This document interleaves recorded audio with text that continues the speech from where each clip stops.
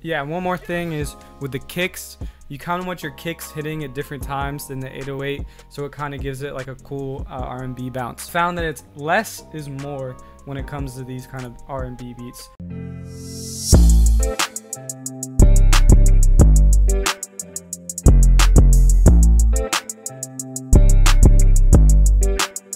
Today, I'm gonna be showing you guys how to make Drake R&B drums. I'm just super bouncy, crazy, doing stuff with the hi-hats, using different types of, not using claps, we're just gonna go crazy. All right, so I'm mainly gonna be focusing on the drums today in this video. So I went on Looperman and found this this loop. Yeah, you guys can hear it.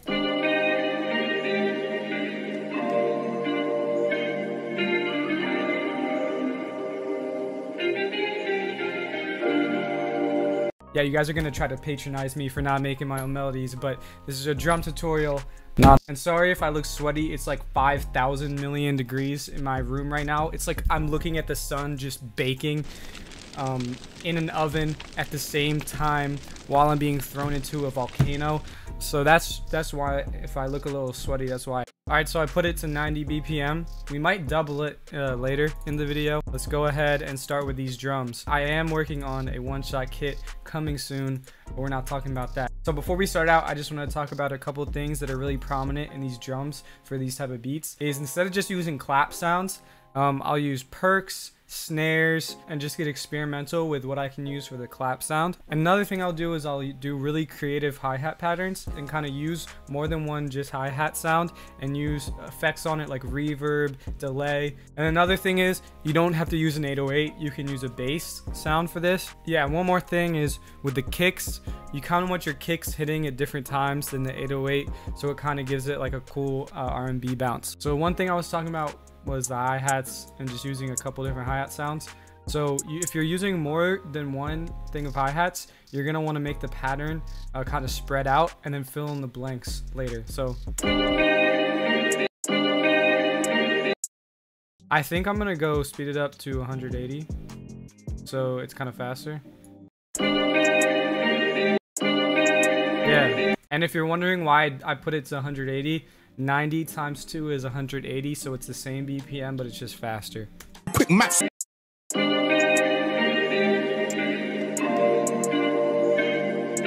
And you see, that's all you really need. You just need a simple bounce, and now I can go ahead and copy that over, and I get another hi-hat sound, and let's put something below it.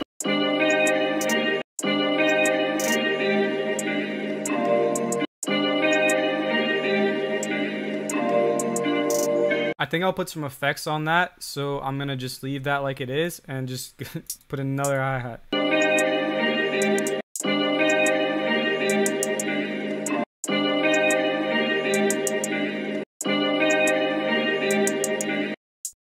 I'm gonna change that sound.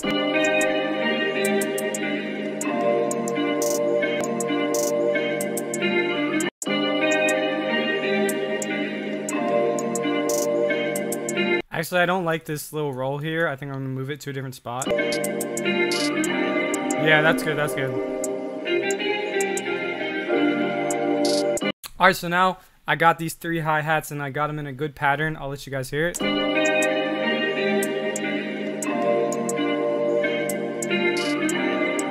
Yeah, so now we don't want to leave it dry like that, so I rooted the channels. So we're gonna put an EQ on this. We're gonna go to this one, and I'm gonna put delay on this.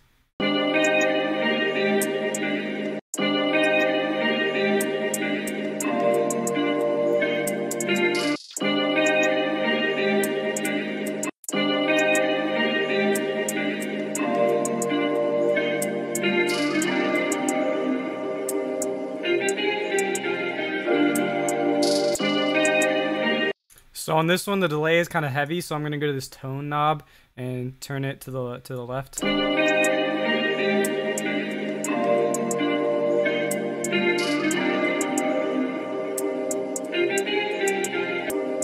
Oh.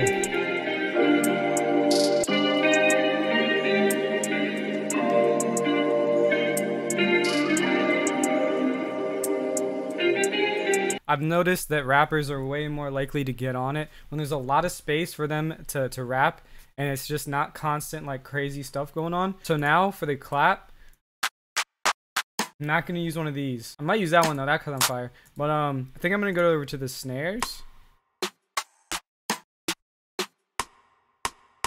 This is the one. I see you want to use stuff like this for the clap. So let's see what that sounds like.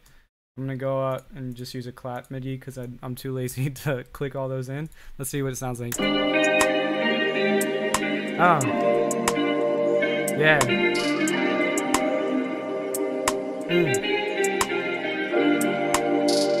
So I like this kick sound, but I don't want to do the kick first. I want to go to an 808.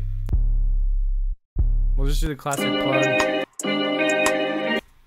And I think I'm gonna pitch this loop down by 1 cent. Yeah.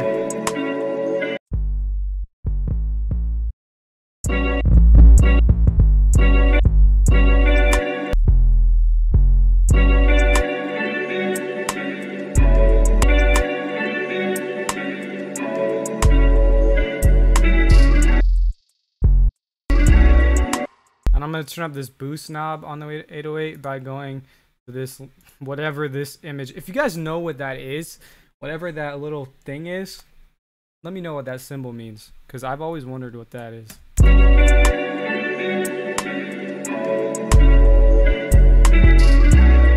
And it's kind of clipping, so I'm going to go to the master, more plugins, soft clipper, boom. So that's fire. So now I'm going to go to the kick. And the thing I said at the beginning is spacing out the kicks and having it hit at times when the 808 isn't, so I'm going to put it right here.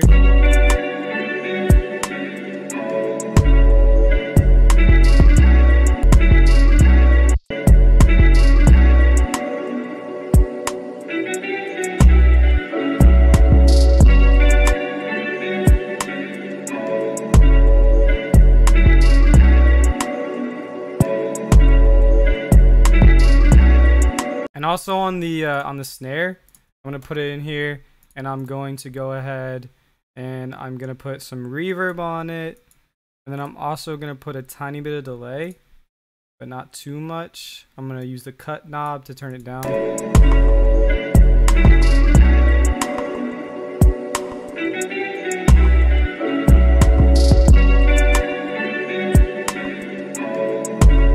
And once you have this basis of a bunch of sounds just going crazy and it bounces, now you know you can start adding things like open hats and little perks and stuff around. But don't do too much, because like I said, less is more. I'm going to layer the snare too, just to make it hit harder with another snare. Yeah.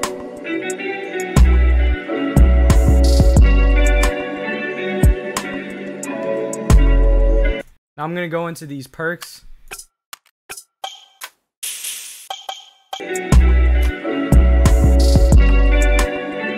Now I think I might put it back up to where it was before and just see how that sounds. Oh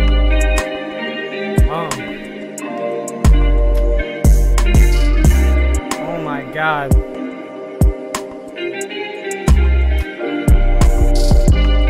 I love when the 808 hits on B, because then you can put it down and it still sounds good. That shit is so fire. Like, that is so hard. And I'm also gonna put an EQ on this.